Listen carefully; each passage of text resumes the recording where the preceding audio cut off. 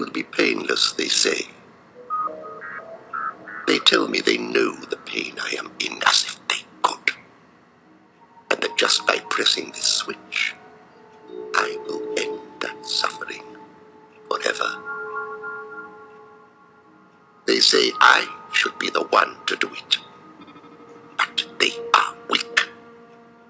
They cannot bring themselves to look at me, let alone kill me. They hesitate. They fear me. Even when I am like this, and they have their perfect, pure, strong bodies, they fear me. And well they should. I am no longer like them. I am above them. I have the ultimate power, the power of life and death. This body, this is my dominion. Mine to command, no one else's.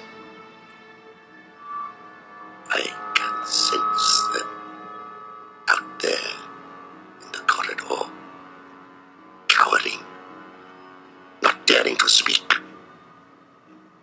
They are the frail ones. They are the crippled. They are the ones without choice. They will die. They will lose this war and they will die.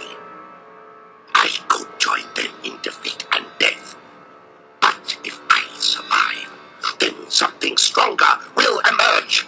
A new race, the supreme power in the universe. I will not press this switch. I will